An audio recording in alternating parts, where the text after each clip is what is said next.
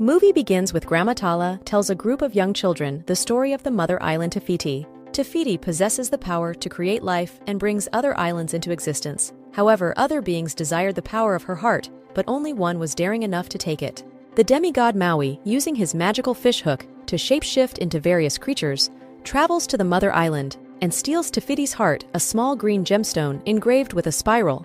Without her heart, Te Fiti's island begins to deteriorate and sends forth a terrible darkness. Maui escapes on his boat, but is confronted by Teka, a demon of lava and fire which rose from the sea like a volcano. Maui boldly engaged Teka in battle, but was struck from the sky, losing both his hook and Te Fiti's heart to the sea. Grandma Tala finishes her story saying that 1,000 years later, Teka and other monsters still hunt for the heart, while the darkness continues to spread, until one day it will consume their island.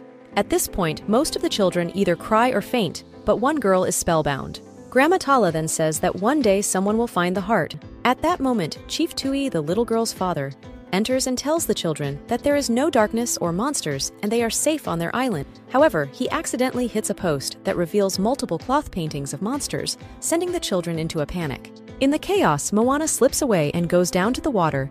She sees a seashell wash up on shore and goes to collect it, when she notices a baby sea turtle being menaced by a group of frigate birds.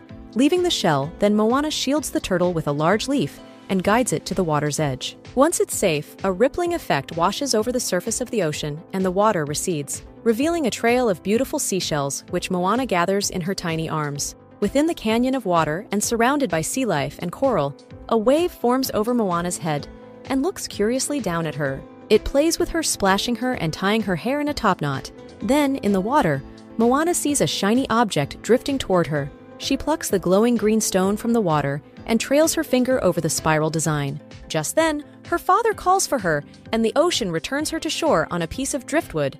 But Moana drops the stone. Before she can find it, Chief Tui picks her up and takes her back to the village along with her mother Sina. Every time she goes near it, her parents bring her back and remind her that to her duties, and her people are where she belongs, not the sea. Her grandmother Tala encourages Moana to follow her heart and listen to the voice inside, for that is who she truly is. Chief Tui then takes Moana, now grown to the sacred peak of their island, and shows her a tall pile of flattened stones, which he and his forefathers placed to raise the island higher. One day, he says Moana will place her own stone on the peak. Moana grows into her role as chief in training, despite her inner wish to go to the sea, and makes her rounds on the island. She fixes a leaking roof, provides support to a man getting a tattoo, and teaches children hula dancing. An elderly man points out a rooster named Hey Hey, pecking and attempting to eat a rock, and wonders if he should be eaten. But Moana says that in some cases, one's strength is hidden beneath the surface. Then a woman shows Moana and her parents that the coconut harvest has yielded black and rotten fruit. Moana chooses a new location to plant a grove, but then a group of fishermen show the chief that their haul of fish has brought in nothing. Despite changing their fishing rounds, Moana suggests fishing beyond the reef, but the notion angers her father, who storms off. Sina goes to Moana and explains to her that Tui's reservation against the ocean comes from his youth when he took a boat to sea and was wrecked in a storm. His friend, who had begged to go drowned, Tui doesn't want the same thing to happen to Moana, but Sina tells her that she must make her own choices, however hard they are. Conflicted over her duties to her village and her dream to sail the sea, Moana ultimately decides to finally take a canoe out to see if she can find any fish beyond the reef, and takes her pet Pua with her. At first, it seems she can sail with ease, but a wave knocks her canoe sideways and sends Pua overboard. Distracted Moana fails to see another wave rise above her and flip her canoe over. Moana is submerged and gets her foot trapped within some coral, but manages to free herself by smashing it with a rock. She makes it to shore exhausted and finds Pua scared but alive. Grandma Tala then walks up joking that whatever transpired should be blamed on the pig. Moana tries to hide her bruised ankle, but Tala isn't fooled and takes a look. However, she promises not to tell Moana's father. Moana says that Tui was right about going out there. She tells Tala that she's going to put her stone on the pile. Tala doesn't argue and goes to the water to dance with a school of manta rays, saying that when she dies, she'll come back as one, or else she chose the wrong tattoo. Curious as to why her grandmother isn't contradicting her, Moana asks if there's something she wants to tell her. Tala takes Moana to a hold-up cavern, where after removing some rocks, Moana finds a passageway. Tala says that Moana has heard all their people's stories, but one she tells her to follow the tunnel and bang the drum to find the answer to the question that's bothered her all her life: who is she meant to be?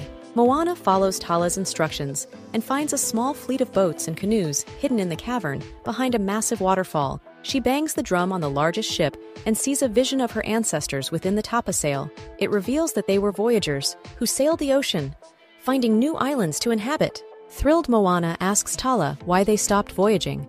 Tala explains that when Maui stole the heart of Te Fiti and unleashed the darkness, it made sailing 2 treacherous boats stopped coming back. To save themselves, Moana's ancestors hide away their boats and decided to remain on Motunui. Tala then shows Moana a portion of their island, which appears to have the very life from it being drained to sea. She then tells Moana that her stories were true, that someone will one day restore the heart and save everyone. Then she presses a green stone into Moana's hand that she'd kept within her necklace, saying that she was there the day the ocean chose Moana to be the one to restore the heart. The ocean then rises up and playfully splashes Moana, who was stunned to find out that the memory wasn't just a dream as she thought. Tala shows Moana a constellation of an enormous hook, saying that Maui will be beneath it. Moana laments that she doesn't know how to sail, but realizes she knows who does. She runs to the master hut, where Tui is addressing the council, trying to assure them they won't run out of food. When Moana interrupts and begs help to restore the heart, Tui leaves in anger and says he should have burned the boats in the cavern ages ago. He takes the stone from Moana's hand, saying it's merely a rock, and throws it into the bushes. When Moana retrieves it, she finds her grandmother's walking stick. Just then, a warrior calls to the chief Tui, and Moana run to their hut to find Tala lying in bed unwell. She tells Moana to take the heart and find Maui. She gives her the necklace to hold the heart in, and tells Moana she'll always be with her. Moana leaves, and her mother helps her pack. From the cavern, Moana takes the small canoe with a spiral painted on the sail. Once on the water, Moana looks back and sees her grandmother's spirit in the form of a manta ray flying toward her.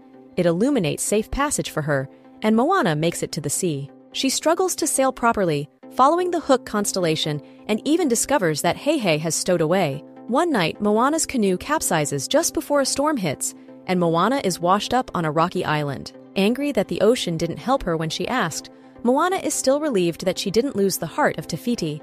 Then she notices hook-shaped marks dotting the rocks on the island, and realizes that the ocean has delivered her to Maui. She ducks behind her canoe as Maui approaches, preparing herself, but Maui easily lifts the canoe with one hand.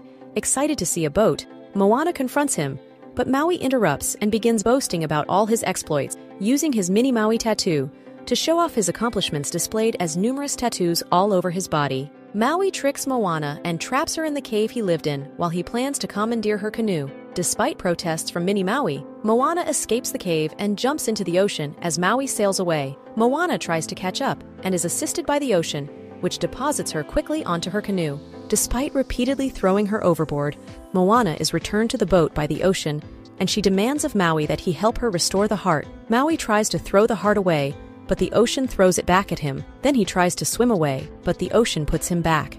He claims that the stone is not a heart, but rather a curse that lost him his hook, and that bad things are always trying to find it.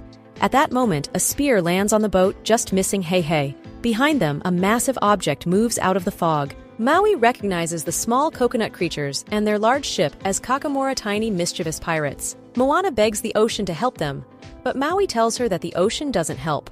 They help themselves. He is shocked to find out Moana can't sail and does all he can to evade the Kakamora, but they latch onto Moana's canoe with their spears and board the craft. They knock Moana down and the heart falls out of her necklace. Heihei gobbles it up, but the Kakamora steal him. Maui tries to escape, but Moana takes the oar and goes after Heihei. She manages to retrieve him in a flurry of paralyzing blow darts and ziplines herself back to her canoe. She and Maui just barely escape as the Kakamora's boats collide into each other. Afterward, Maui is still hesitant to return the heart, but Moana convinces him by saying that he would be restored to the hero he once was.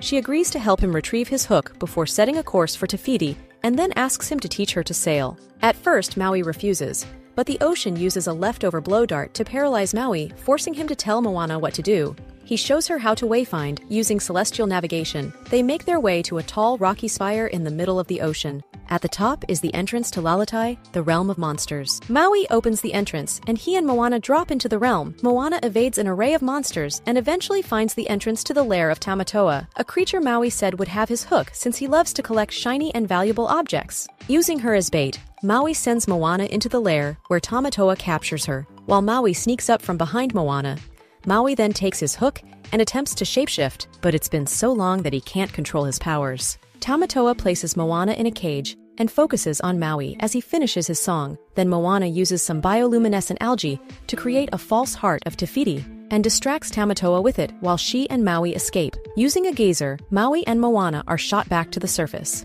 Back on top, Maui is sincere for humbled by the fact that he can't shapeshift. On the canoe, he tells Moana that they have no chance of defeating Teka, even with his hook back. Moana then asks him about a tattoo on his back that he noticed earlier, but Maui is hesitant to talk about it. After some persistence, he gives in and tells Moana he earns his tattoos, which show up magically. The one on his back was his first. He was born to human parents, but they didn't want him and threw him into the sea. The gods took pity on him and made him the demigod, Maui giving him his fish hook. But Moana tells him that it's not the gods who make him Maui, it's him. With this renewed confidence, Maui tries shapeshifting again, starting small, and this time is able to control his powers. He teaches Moana how to sail properly, and by morning, compliments Moana on her abilities just as they reach Te Fiti.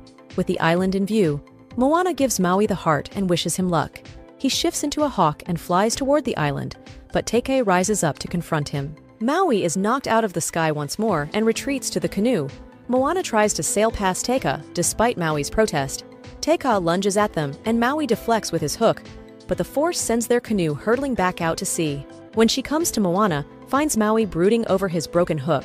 Distraught over this, Maui angrily blames Moana for not listening to him and says that one more hit to his hook will destroy it. He says he's done helping her, transforms into a hawk, and leaves. Saddened, Moana asks the sea why it brought her here and begs it to choose someone else, giving the heart back to it. She breaks down as she watches the heart sink into the depths, but then sees a manta ray spirit swimming toward the canoe. Her grandmother appears and offers comfort, saying that if Moana wants to go home, she'll be with her. Moana hesitates and realizes that in her heart, she was meant to do this. She sees visions of her ancestors and, with their strength, dives into the sea and retrieves the heart. When she surfaces, her ancestors and grandmother are gone, but she prepares the canoe stows Hei safely in the cargo and sails back toward Te Fiti. At the barrier islands, she tricks Teka and speeds past the rocks using the water to her advantage. Since Teka can't touch it, Teka then sends a giant wave her way, knocking her canoe over, and is about to hit her with a blast of fire, but Maui appears and defends Moana, giving her enough time to make it to Te Fiti. When she gets there, Moana finds that the entire island of Te Fiti is gone, the shape of the goddess gouged beneath the water all that remains. Turning back, she then notices a spiral symbol on Teka's chest and realizes the truth. Holding the heart above her, she grabs the attention of Teka before it's able to deal a blow to Maui, who has by now completely lost his hook. Moana tells the ocean to clear a path for Teka to reach her and goes to meet Teka face to face. Moana tells Teka that this is not truly who she is. Teka's fires go out as she calms down, and Moana places the heart back within the spiral on Teka's chest. The lava rock falls away to reveal Te Fiti lush and green once more. She returns to her island and takes Moana and Maui in her hand. Maui is apologetic for having taken Te Fiti's heart, and the goddess rewards him with a brand new fish hook and gives Moana a new canoe to sail in. Then, the goddess is finally able to rest. Moana asks Maui to come back with her, since her people will need a master wayfinder. Maui says they already have one, and bids Moana farewell. Moana sails back to Motunui, where the flowers and fruit are blossoming again since the darkness has been defeated. She is reunited with her people and her parents. The ocean gives her a pink seashell, which Moana places on the sacred mountain, before helping her people take the fleet of boats out to begin voyaging once again. She teaches them to sail and wayfind, and revels in her new role with her grandmother's manta ray spirit guiding her and Maui flying beside her. Thanks for watching. Make sure to subscribe and turn on the notification bell so you can get more video like this.